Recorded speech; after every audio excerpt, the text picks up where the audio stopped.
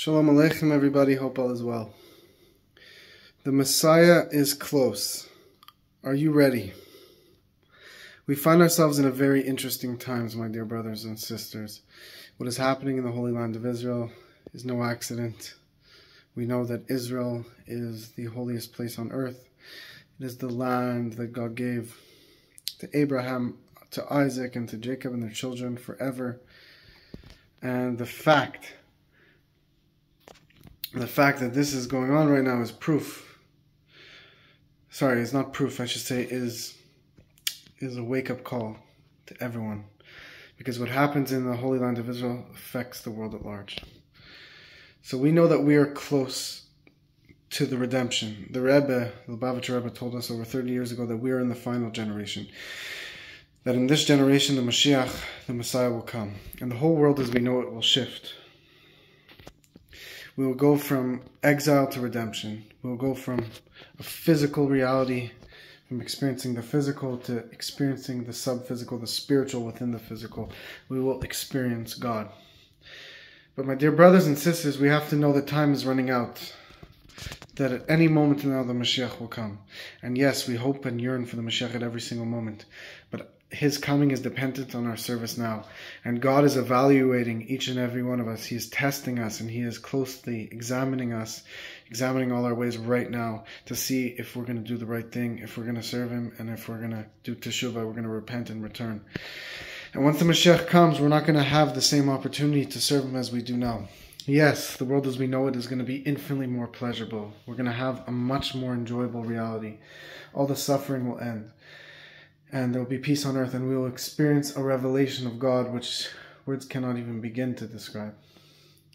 But yet there's something advantageous about right now, is that now we're being evaluated for our service. And now is when God is really testing us and really examining us and evaluating us.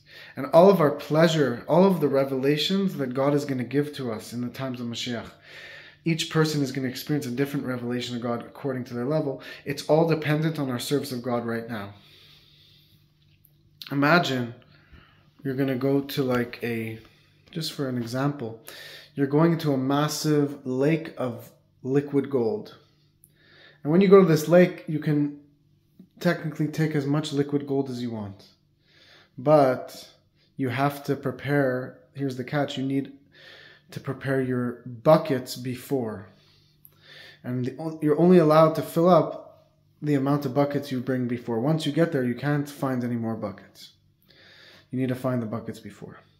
So that's like an analogy for now. Hashem's going to have an infinite revelation when Mashiach comes. Hashem's going to cause His light to shine forth in the world. But the amount we get to internalize and enjoy, the level we're going to be at to be a vessel for Hashem's light, which is infinitely pleasurable, is dependent. The buckets are made right now through our service of Him. Of course, we don't serve Hashem for a reward. We serve Hashem because it's the right thing to do, because it's truth. And the Rebbe explains that really we have to serve Hashem lishma, for Hashem's sake. We learn Torah lishma, we learn Torah for its sake, not because we want honor, not because we want people to find us intelligent, but we learn Torah because it's the truth. We serve Hashem because that's the truth. So too here, we're not serving Hashem now so that we'll experience more pleasure when Mashiach comes. That's one of the levels. Yes, we do serve Hashem because for reward, but that's the lower level to it. That's the exterior, outer shell of it. That's not the limit to it. There's something much deeper. We serve Hashem because it's the right thing to do, because He's our master, because Hashem is good and He wants a relationship with us. And that's the true level of service of Hashem. Serving for Hashem's sake. I want to do Hashem's will. Hashem desires me to do this mitzvah, this commandment. I'm going to do it because Hashem desires it. And yes, I'll get a reward. And yes, I'm very excited for that reward.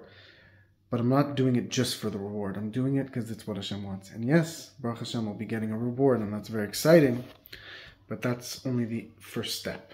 Also, so too with sins. A punishment for a sin is something very frightening. You know, you have to face Hashem. There's severe punishments for every little sin that the soul has. Every sin is like a blemish on the soul, and to remove that blemish from the sin is through punishment and severe situations that I wouldn't wish upon any of you. That we should do Teshuva and completely purify our souls in this world, because in this world, by doing Teshuva and return to God, you can clean off your soul immediately by doing Teshuva. right? When a person passes away and they have sins, their soul has to go through a very painful process. But here in this world, we don't have to go through pain. We could just say, I'm sorry, Hashem, and do tshuva and fix our ways here in this world. And it's way easier. And it's like, a little bit of effort in this world saves you from unimaginable situations in the afterlife.